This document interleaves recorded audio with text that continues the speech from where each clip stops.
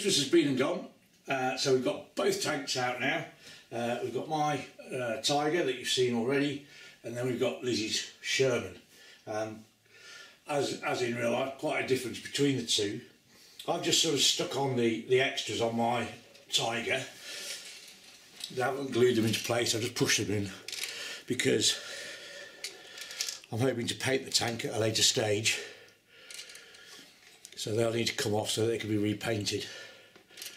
We've got Bob, felled wibble bob in place, and I've got the infrared debris on the top there because these tanks can do infrared battle. In terms of the Sherman comes with more sticky on bits. I'll get around that way, see if it gets slightly better lighting then. It's missing a front wheel on the front, should have another one stuck on there, but it's got a few bits and pieces that you kind of just stick on as extras.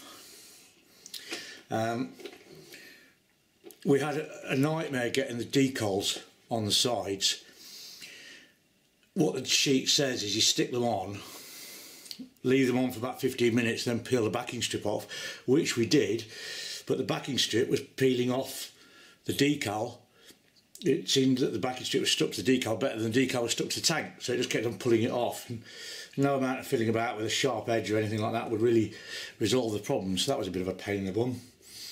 And then we've got Billy Bob. So we've got Feldwebel Bob, Billy Bob.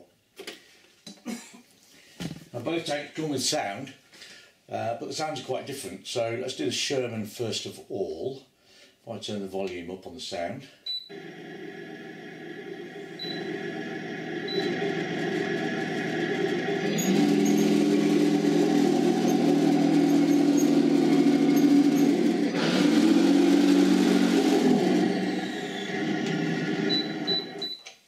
And I would say that the sound generally sounds a lot better than it does on the YouTube videos that I've seen. In real life it does sound much better. It's quite loud. Obviously you can vary the volume, but yeah, it is quite loud. Here's the Tiger.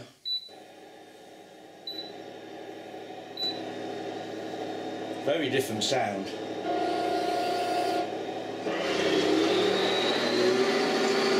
And it is proportionate to the vehicle moving.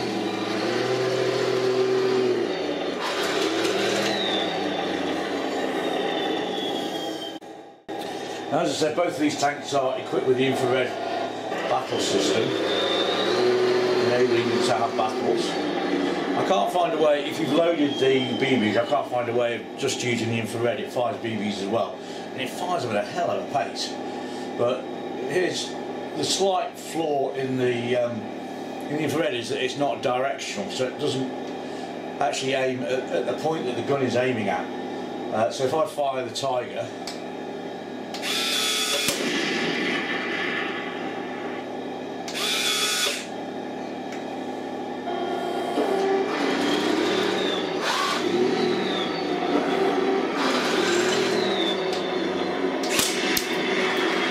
there you go, you see it's hit the Sherman there, shakes and flashes its lights, and you get, I think it's 5 lives before the tank will switch off, and you have to switch, or it shuts down, you have to switch it back on again.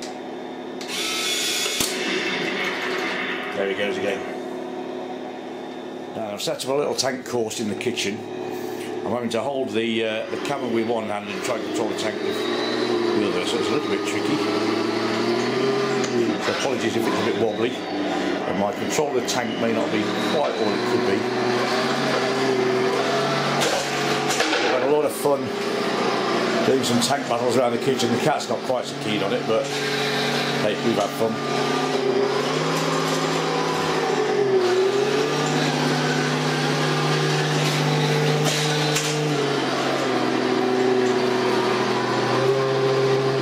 You can position the tank really quite accurately, actually. It's pretty good. I haven't tried them outside as yet because of the weather. It's been absolutely pissing with rain. I'm probably going to get the metal upgrade to this one before I take it outside.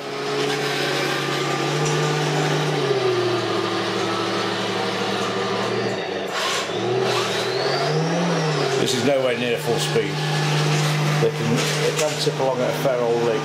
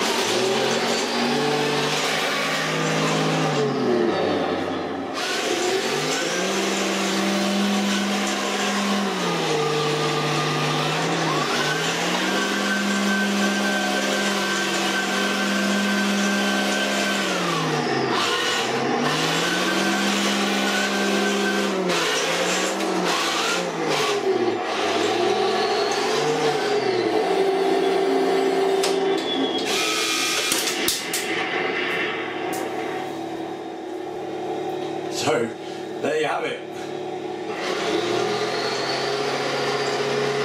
The 1/16th Tiger tank. Generally, I would say, yeah, it's really good. It's a lot of fun. A lot of fun. The infrared battle's not as good as it could be. It's a bit non-directional. But yeah, got a lot of fun playing.